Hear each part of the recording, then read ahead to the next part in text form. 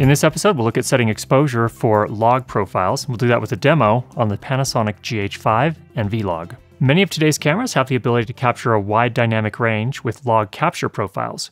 Dynamic range is a measure of how wide a range of shadow to light a camera can capture. It's usually measured in stops, with each stop being twice the brightness or luminosity of the previous stop. Now, a couple of years ago, when I got V-Log for my Panasonic GH4, I didn't spend a whole lot of time with it, but I went out and did some shooting, and I was really disappointed with the results because it seemed like almost all of the footage seemed very, very noisy. But it turns out this is because I was not exposing correctly, and that's kind of the secret with log, is you really have to learn how to expose it properly, which is a little bit different than you might be used to.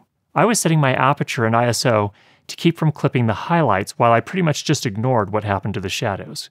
If you go by the exposure guide on your camera, whatever form that may take, oftentimes you'll end up with a pretty noisy image. And this is because technically you're underexposing for the log profile.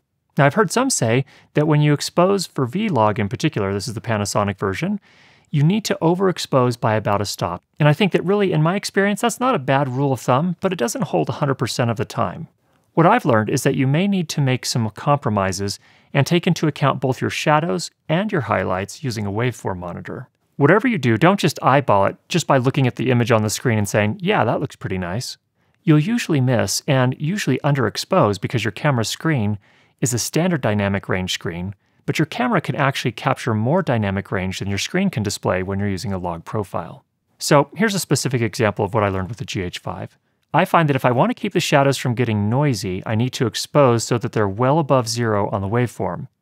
You really want the majority of the things in your frame to be between 20 and 80 on the GH5's waveform. Now, that'll be different depending on the type of waveform you're looking at. But there's always this temptation to second guess your highlights and whether you've protected them from clipping and losing detail. The latest generation Atomos recorders, in this case the Ninja Inferno, has a tool they call ATOM-HDR, which helps avoid this second guessing. Now, I've been a long-time Atomos recorder user, and I'm really excited about this new feature in the latest generation of their recorders. Here, the waveform shows that the GH5 is in fact capturing those highlights, even when the camera's screen leaves you second guessing.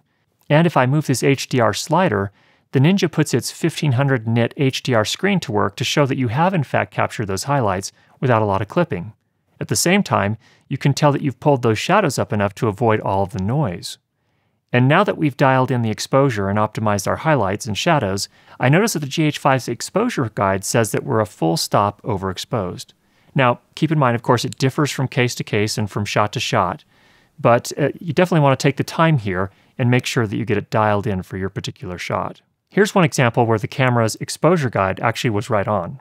I notice also that when I dial in the exposure this way, protecting both the highlights and the shadows, the overall color quality of the image is a lot better, even if I do underexpose and then do some color correction and grading. It seems like if you do underexpose, which is kind of the most common mistake, you never can fully recover all of the color quality and the contrast and everything exactly like you wanted it. So if you're like me and a little frustrated or confused by log profiles, get out there and practice a little. Start about a stop overexposed, and then fine-tune your exposure with a waveform monitor, making sure to keep your shadows a little bit above the bottom of the waveform and the highlights from clipping up at the top. If you can't fit them both in, then you just need to make a decision and compromise and decide which you're more willing to accept, noise in the shadows or clipping in the highlights. So, I hope that was helpful for you. Leave any questions you have down below. If you've not already subscribed, make sure you do that, and we'll be sure to get you more great videos on how to improve your lighting and sound for video. Talk to you soon.